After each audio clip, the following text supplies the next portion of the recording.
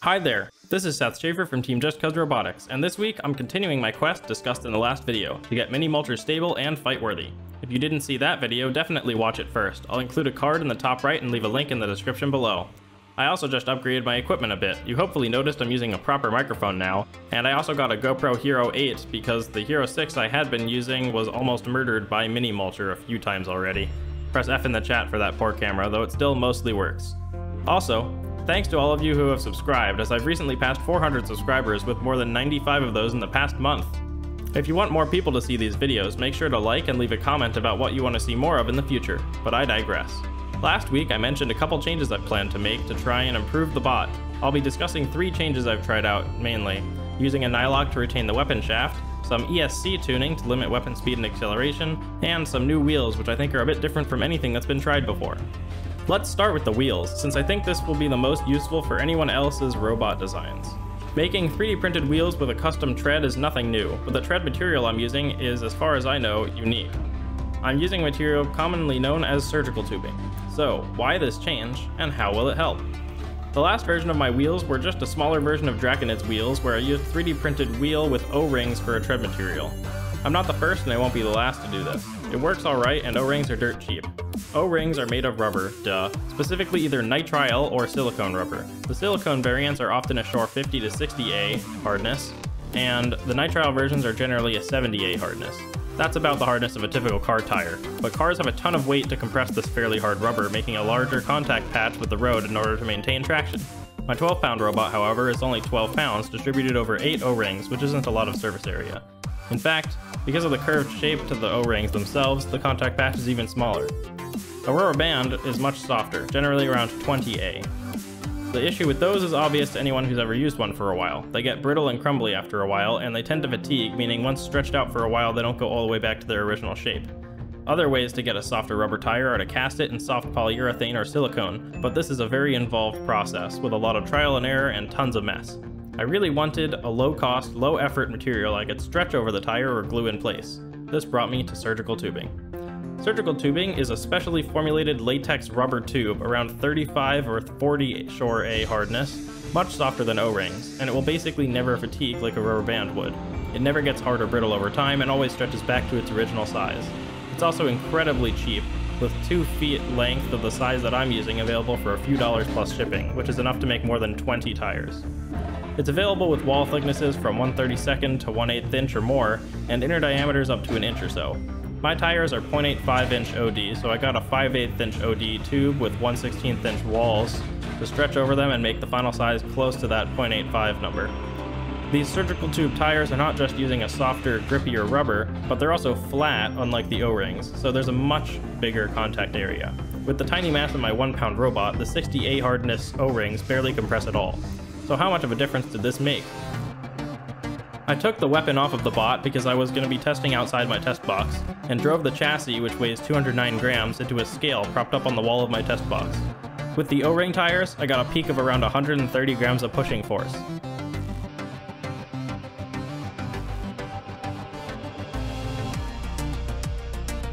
With the surgical tube tires, I got over 230 grams.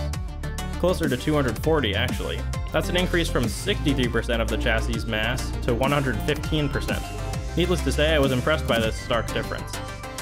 Now, you might be wondering, why would you need pushing power for a horizontal spinner that covers every side of the bot?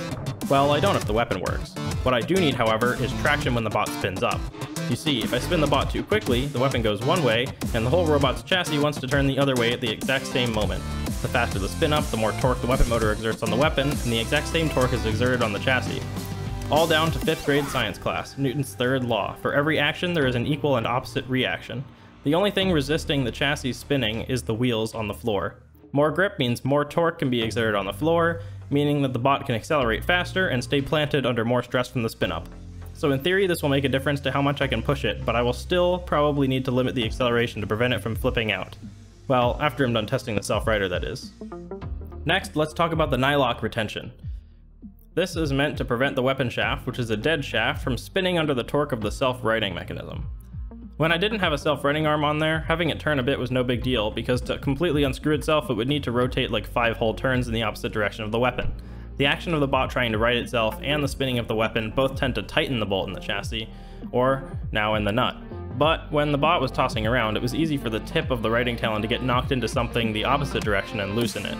This is again not an issue for the weapon, but if the arm isn't at the right angle position, it becomes useless as the front forks or whatever attachment I have on there will get in the way. You could see several failed righting attempts due to this in my last video. I designed a new version of the chassis which has a big hex hole in the bottom sized for the nut, and it is carefully designed to leave enough material for the nut to compress against so as not to risk any hits on the top of the pole from ripping the nut through the chassis.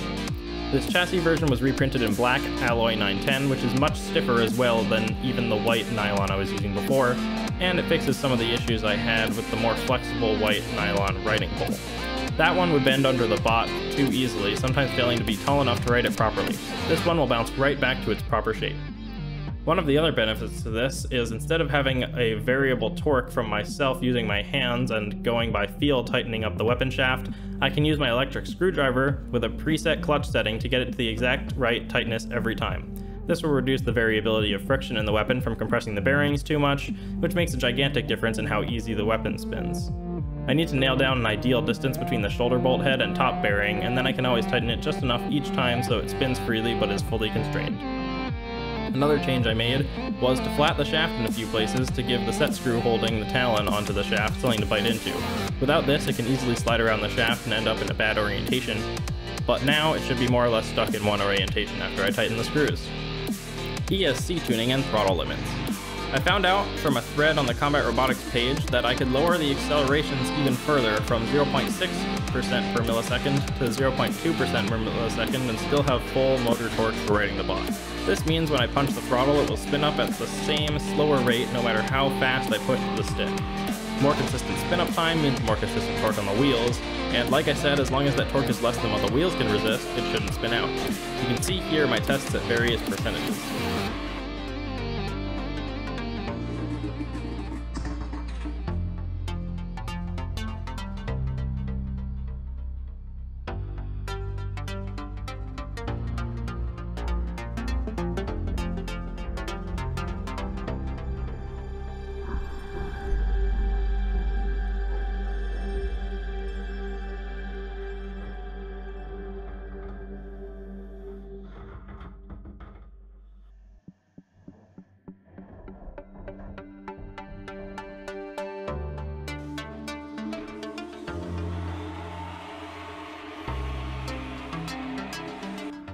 I also am very aware that above a certain point the robot will go unstable, either due to vibrations getting too great for the wheels to stay in contact with the floor, or the gyroscopic forces trying to bring the weapon level to the ground picking up the wheels. Even with a 40-gram plastic tri-bar this happens, so I think it might be in part due to the huge air vortex that the bot creates at high speeds. The other issue I have is the faster the weapon spins, the more the robot constantly drifts to one side. I can probably do some fancy mixing to try and compensate for this by auto-steering with increased throttle, but beyond a certain point, I need to push the stick all the way to the right to keep the bot still and can't turn right anymore. I decided I'll limit myself to 50% throttle so I never get to that point, and this gives me a better quote-unquote resolution on the throttle. Now the difference between full throttle and 0 is only 50% of what it was, so every increment is a smaller change, giving me much finer control. So, did all of this help? Well, partly, yes. I think that the robot is controllable now at a higher speed than it was before, but it still tends to flip itself with the throttle beyond a certain point even when the robot stands still and doesn't move at very unpredictable times. I think that when it is standing still and it flips itself, that is a case where it's purely due to the pull hold instability, because that never happens with the tri-bar, and it only ever happens with the steel flat bar. Around 35 to 40% seems to be the point at which this might start to happen, and it'll happen more often / sooner the higher I go from there. Driving around at about 30 to 35% throttle, however, it's like perfectly stable, and I think that having the better tires allows it to spin up a little bit more aggressively without it causing a bunch of problems and instantaneously flipping out. Even at a 0.3% per millisecond limit though, if I push the stick all the way up right away, it'll definitely flip itself, even if I don't let it get to full speed first, just because it's still really aggressive spin up. but I think that it was able to spin up much faster while staying planted than it could with the O-ring tires. I think adding flats for the set screw on the riding arm to bite onto definitely did help, and the Nylock for sure helps with making it so that I can more consistently mount the weapon, and it's also a lot easier to pull it off and take it on when I can use the screw gun to do it consistently every time. However, even with the stiffer black alloy 910 nylon chassis, I can by hand kind of push the shaft side to side and see it wobble a bit that way, though front to back it's very stiff, and I'm not entirely sure if I have weight or space inside of the robot to stiffen that up. I might need to try doing something else. The other problem that I've found is that when the robot is failing to self-right, it's pumping current through the motor a ton that can get so hot that it actually just a little bit starts to deform the nylon. I measured with my temperature gun, and it's not getting anywhere close to the 240°C melting point of the filament, or glass transition temperature I should say for the filament, but it definitely softens it to make it pliable at a lower temperature, less than 100°C, and the motor's getting probably a little bit hotter than 80°C, which is not great. Alright, so what's next?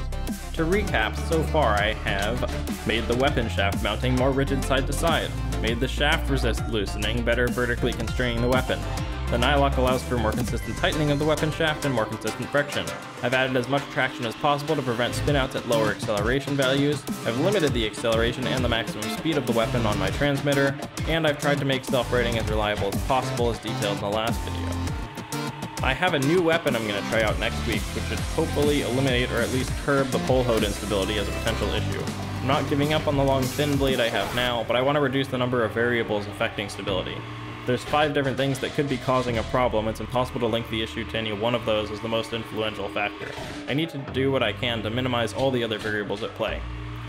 This new weapon that I've designed has about a 3-to-1 ratio of moments of inertia about the X and the Y axes, whereas the long blade I have now is about 22 times as much in X versus Y. So I'm pretty sure that it'll be much less prone to flipping the robot while it's just standing still. If you liked this video, make sure to hit the like button and subscribe. If you have any questions, make sure to comment down below and I'll get to them as soon as possible. Thanks for watching.